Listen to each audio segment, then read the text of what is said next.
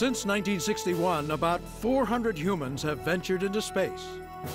For the rest of the 5 billion of us back on Earth, we rely on the pictures and first-hand accounts of the astronauts to share their experience. The pictures have gotten clearer over the years, but the onset of high-definition technology opens a brand new window for the world to witness the wonders of space exploration. Now, for the first time ever, NASA's attempting the first live transmission from space in high definition, and Discovery is here to bring this exclusive event to you. Right now, the 3-man crew on the International Space Station is preparing for this momentous occasion. So pull up a chair and get ready, as we now prepare to link up live with the space station in HD.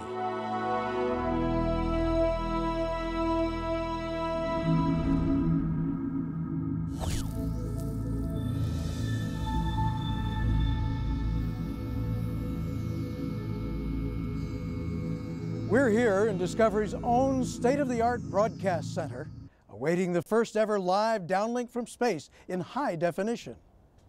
Hello, I'm Robert Hager. The space station project began in 1998. It's been manned continuously for the last 5 years. Construction is still underway, and it's scheduled to take another 4 years. Currently, on board the space station is an international crew of 3. Thomas Reiter of the European Space Agency, Mikhail Turin of Russia, and Mike Lopez Alegria from NASA. Reiter will serve as our space cameraman today, and Lopez Alegria, or Mike, will be our host. But before we connect live to the astronauts on station, let's get a quick background update on ISS. Liftoff of Space Shuttle Atlantis. With the shuttle program back to what NASA calls its normal operational tempo, assembly of the International Space Station is now scheduled to be completed by 2010. Assembly of ISS began in 1998 when the first 2 modules were joined in orbit. And the station's been continuously manned since November of 2000. We've had crews permanently on board Space Station for about 5 years, and that's a different way of doing business. We're not just going into space temporarily, we're going into space to stay. A multinational effort, Space Station is the largest collaborative scientific project in history. The construction and operation of a permanently manned orbiting space station is seen by many as a critical leap forward in advancing space exploration. Assembled in orbit, ISS will eventually cover an area as large as a football field. Research in the station's labs has led to scientific breakthroughs that benefit all of humankind. One interesting thing we're doing on Space Station is we're looking at how drugs and vitamins are absorbed in zero-G and how that differs from the way they're absorbed on the ground. The Orbiting Science Laboratory also serves as a learning environment for future space travel. I think in a nutshell, without an ISS, we don't know the right questions to ask for long trips in space and in deep space. Now, while ISS is not deep space, it is a frontier where people can live in space long enough to ask the right questions, to collect the right data. We're doing that now. Currently living on board Space Station is the 3-person Expedition 14 crew, representing Russia, Germany, and the USA. The crew will conduct many experiments relating to spacecraft systems, Earth observation, and human life science. As with the previous missions, this team's multiple-month stay on station will also serve as a dress rehearsal for upcoming long-duration spaceflight missions. I think the greatest thing ISS can do is really be that permanent beachhead in space that teaches us how to go beyond. It's the Canary Islands to the Columbus trips and the Magellan trips. It's how do we react to space? What do we need to eat? How should we work? And so a space station is a right step. Living and working in space, the space station mission continues to help improve life here on Earth, as well as pave the way for journeys farther into the cosmos. Well, there's no doubt that going into space is risky and important work, but it must also be the experience of a lifetime for any brave astronaut who has the chance to go. Being able to share this experience with folks on Earth happens through pictures and personal accounts from the astronauts. The ability to show HD quality pictures from space brings this experience to an even higher level. And having a veteran shuttle astronaut like Pierre Thuot to describe this experience is sort of the icing on the cake. Pierre, welcome. Thanks, Bob. Great to be here. Now, tell us about, we're going to see these beautiful, clear pictures. What are you looking forward to in the next half hour here? Well, I'm sure many of the viewers have seen HD professional football and the clarity and definition there, but heretofore we've only seen standard definition images from space, so you don't get to see the clarity, the resolution of what's going on. And I think just like in a football game, there's a lot of action. There's going to be a lot of action today, and the floating, which is the most fun about being in space. You're going to get to see that in great definition. So the space station itself up there, 215 miles in space, what's the primary benefit of that for us, do you think? Well, I think the basic benefit is that it's a research laboratory. We can do things in space that we can't do here on the Earth. You can change pressure and temperature here on the Earth, but you can't change gravity. And so when we do experiments in space and alter gravity, we're able to find things out about materials and medicines and things like that we can't find out here on Earth. So hopefully, 24/7 laboratory, we'll be able to find some new drugs, some new materials and things that we can use here on Earth. Now, the long-range goal at the moment is to go on, try to go back to the moon, and then jump from there to Mars or even further out, decades from now. But what can we learn that would be valuable for that from the space station itself? Well, the crews spend about 6 months in space, and if you go to Mars, you're going to take a year, maybe a year and a half. So we need to really understand the human physiology, what happens when people are in zero gravity for that long a time, and also how they're going to be able to walk on Mars when they get there after they've been, say, a year in space. So they're doing lots of experiments on human physiology and trying to understand that, so when we do go to Mars, the astronauts will be able to function. Pierre, thanks very much. In anticipation of the big event, there's a quick intro to just how amazing pictures from space in high def can be. If you're afraid of heights, hold on. NASA's hoping the brilliant high-definition TV images now being shot on board the International Space Station might make you feel as though you're actually there. Space is real, and we live in space. So capturing that through high definition brings us closer to being there.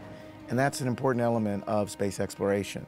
The human eye is a pretty amazing device, and it can see lots of fine detail and fine color structure. HD gets us closer to what you can see with your eye. One of NASA's main missions has always been to share information about space exploration with the public. From the first manned flights in 1961 to the present day, just over 400 people have been lucky enough to blast into orbit and see for themselves the spectacular panorama of space.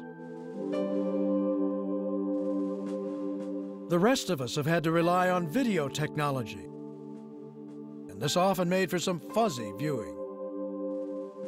Now, with high-definition TV, the days of grainy images transmitted from space are ancient history.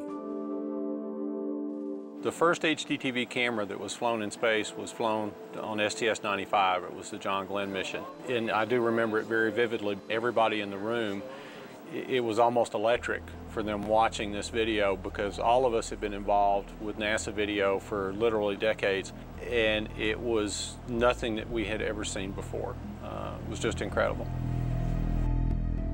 But it's not just about pretty pictures for the viewing public. NASA hopes the sharper images will also help researchers on the ground learn more about our home planet.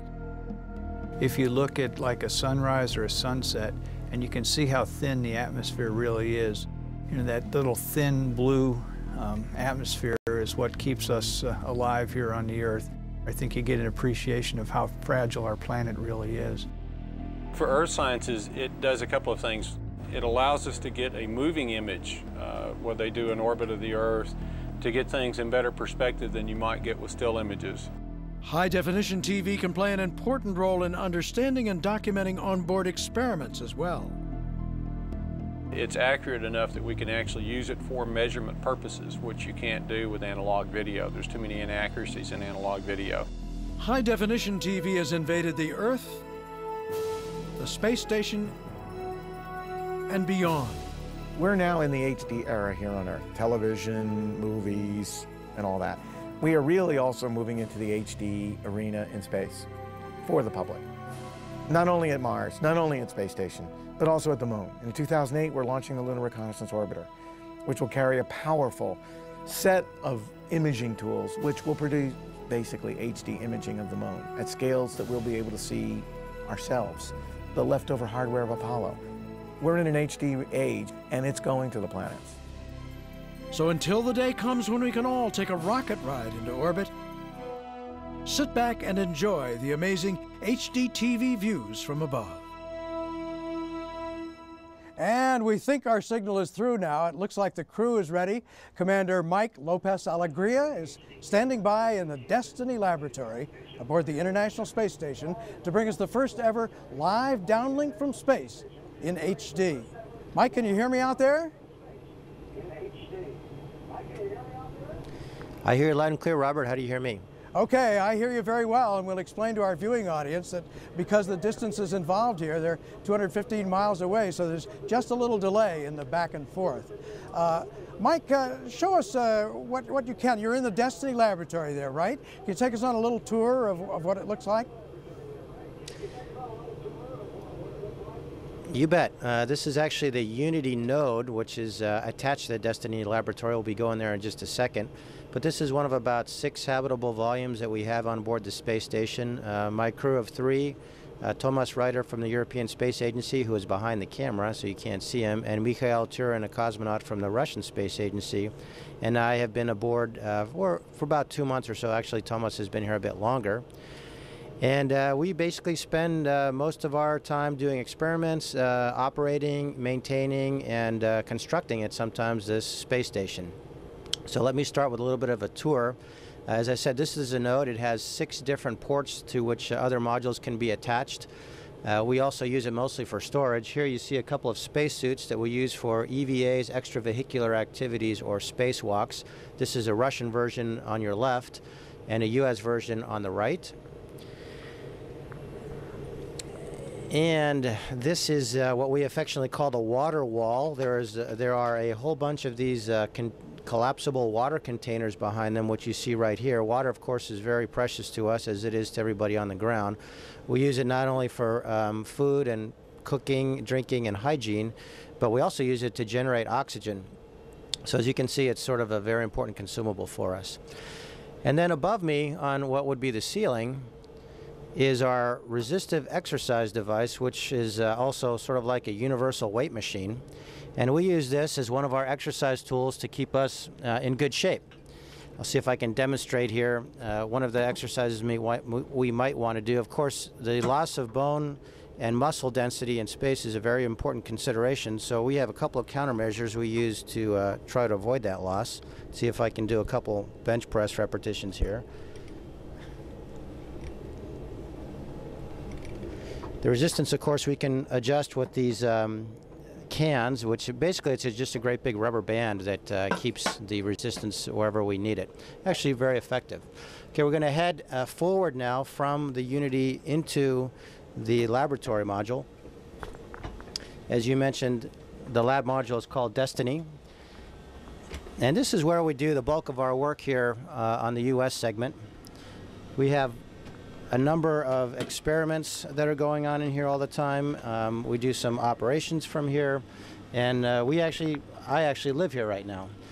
Tomas and Misha live in the Russian segment in the service module. First stop here is our robotic workstation. We use this to control the space station's robotic manipulator system, otherwise known as the robot arm. You can see a couple of hand controllers, some monitors that we use to view our work as it's going on. Continuing forward, you see we have a lot of these laptops deployed. We actually control the station largely through laptops when we do it on board, although our team in Mission Control in Houston does most of that commanding. Here are a couple of experiments. One in particular is pretty interesting. This European delivered MELFI, which stands for minus 80-degree laboratory freezer. It's in fact closer to minus 100 degrees right now, and I thought I might show you where we like to keep our ice cream if we had any on board. Mike, that's a new piece of equipment up there, right? Mike, that's a new piece of equipment up there, right? Yes, MELFI came up about 2 shuttle flights ago, and we're already using it to store samples of blood and urine that we're collecting for some experiments as well as some others. I'll give you a peek inside here.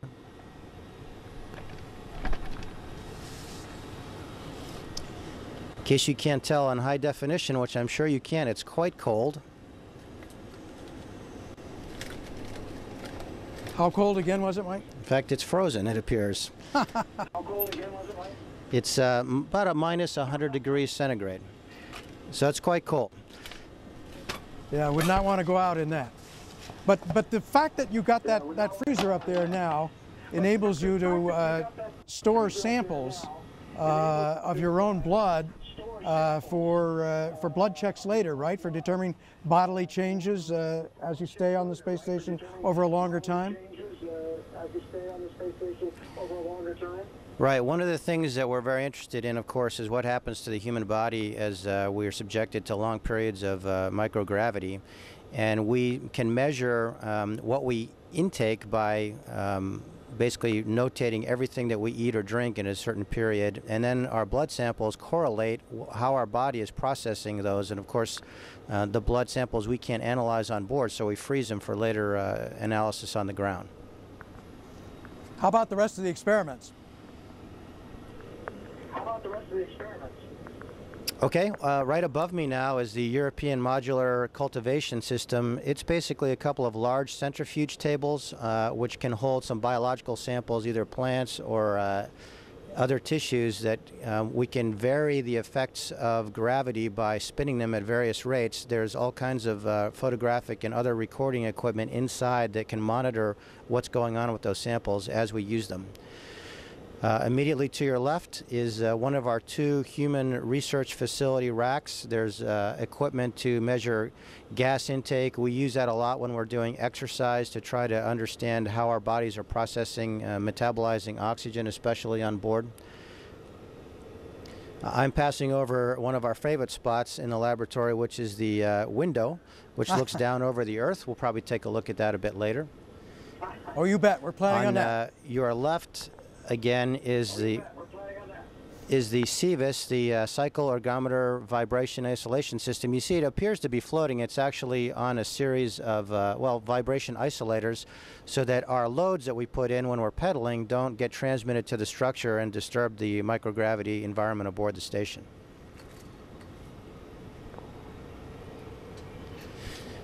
On the left, on your right, behind that other laptop is a microgravity science glove box that we can use. We would put our arms inside those 2, well, you can only see one of them, green circles there, to be able to work in an environment that might be hazardous to us, or in other way want to be protected from aboard. This is a very forwardmost part of the node. All this gear that you see here is stuff that has been pre-packed. It will be going home on the shuttle Discovery, which we expect in early December. And a couple of more experiments. This is called Altea, the anomalous long-term effects on astronauts. This is basically a measurement tool to measure, I'll just call them cosmic rays, that we take on board. We actually put this EEG cap on and put our head inside this device, and we can correlate. Actually, there's some visual disturbances that occur, and we can correlate when they occur to when these sensitive sensors can measure impacts from cosmic energy. Lastly, this experiment is called Spheres, Synchronized Position Hold. Let's see if I can get the rest of the acronym. I can't. Anyway, it is pretty neat. It's a satellite system. We have a couple of them, actually, and is one of our, in fact, I think it's the only DoD experiment we have aboard, but it uses CO2 gas to maneuver itself, and we can actually get these 2 satellites to fly in formation with each other and actually dock to each other. So that's a pretty fun experiment. We got to do that a little bit last weekend. And I think I see the idea there that you couldn't do that. Anyway, that's kind of a very rough overview. Couldn't do it on Earth where there's gravity. You need to be in space. Are we able to move over to the window? Are you? Can Thomas move the camera over there and show us the view out? Can Thomas move the camera over there and show us the view out? Sure, you bet. He's showing you our laptop right now, which shows you where we are. Obviously, we are just crossed over the west coast of Africa after having passed through the North Atlantic. And he will now take the camera down into the lab window and show you exactly what it looks like from here. The terrain below, how would I say it? It is an experience that makes you really appreciate what we have down there, that it's fragile, that we need to protect it, and you feel very detached from it, and sort of you miss it. It's your home, it's where all your loved ones are, where all of your experiences have happened, and you really get a sense of being separated from it in a way. Now, I think in terms of the imagery and experiments, people sometimes wonder, I mean, we have unmanned satellites that circle the Earth and take this kind of photography, but there's some advantage too to what you can do, right, with a human looking out there to where to focus in, where to take the shots? Looking out there to where to focus in, where to take the shots?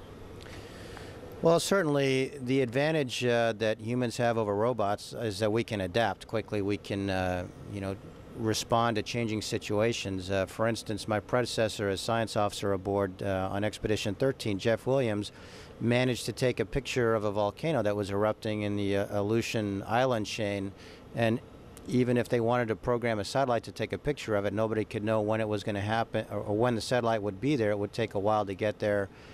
It was a very short eruption, and he managed to take a shot of it. So yes, we do have the ability to respond in more real time.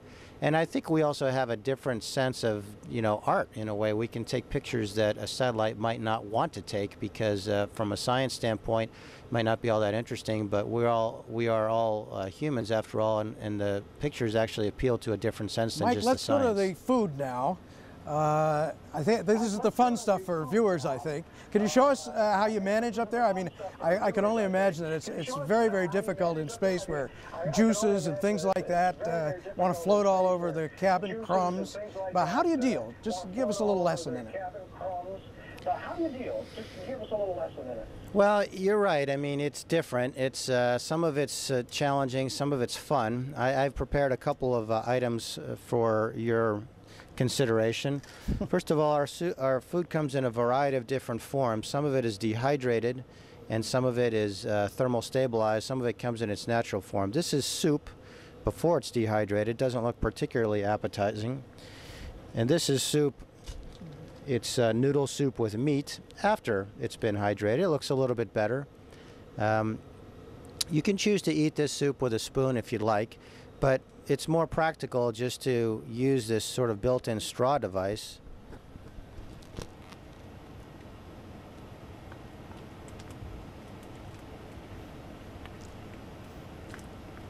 You know, that all looks so difficult, and I know studies have shown that eating is very psychologically important for crews on space stations where they're away from the Earth for a long time. Are you able to get some pleasure out of eating, even though it's a lot more difficult than on Earth? Absolutely. Well, first of all, you're right. Eating is extremely important, and it's the folks at NASA and the Russian Space Agency go to great lengths to try to, you know, accommodate our tastes and our what we think we're going to like on orbit.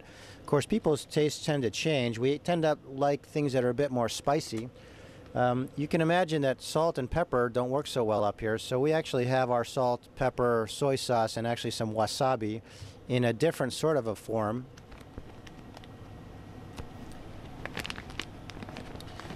This is actually salt, and in order to apply it, you just remove the lid and squirt some.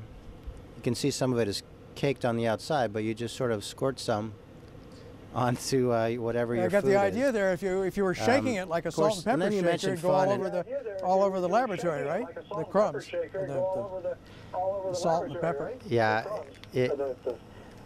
Yes, the salt granules would definitely be problematic.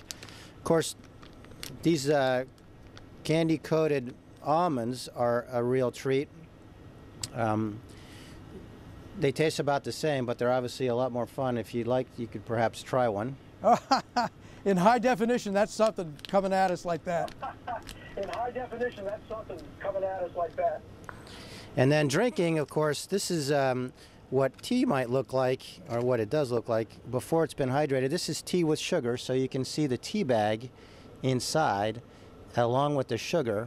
And then once you hydrate it, we put about 200 milliliters or so of water in there, and it actually tastes quite good. Same idea in this. This is orange pineapple drink, and of course you got to be careful. I would be remiss if I didn't do the obligatory orange bubble trick. Nice. Nice. Fluids in space end up taking the form of spheres to reduce the, or due to surface tension, and you can sort of play with it as much as you want. You can blow on it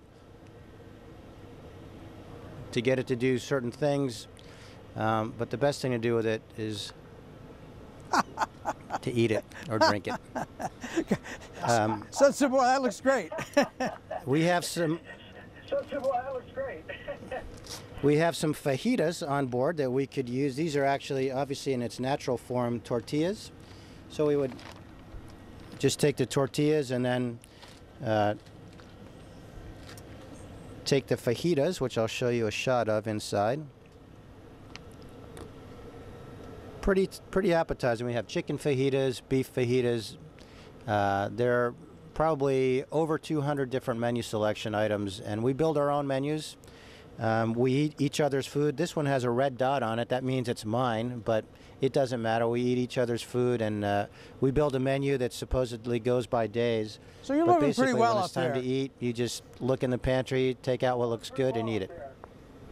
We do okay up here. Mike, I think we're out of time, but I want to thank you a whole lot for taking time out of your incredibly busy work schedule to share a very special technology first with our viewers. Seeing you live in HDTV, I mean, seeing the pictures from here on Earth, it's really like being there. So thanks a lot, Mike. Seeing the pictures from here on Earth, it's really like being there. So thanks a lot, Mike. Robert, it is our pleasure, the Expedition 14 crew of the International Space Station Alpha, as well as the NASA team, to participate in this first ever HDTV event. We had a great time showing you kind of what it is that we do up here day to day, and we look forward to more of the same in the future. Great, Mike. That was just a lot of fun. Thank you and good day. Good day to you. Great, Mike. You know, I've been covering the space program for many years, and I've seen the evolution of these live images coming back from space since the days of the Apollo missions. And I gotta say, this is truly amazing. So thanks everyone for watching. This has been a live broadcast special of Discovery HD Theater, a momentous technology first, the first live broadcast from the International Space Station in high definition. This is Robert Hager. So long from Discovery.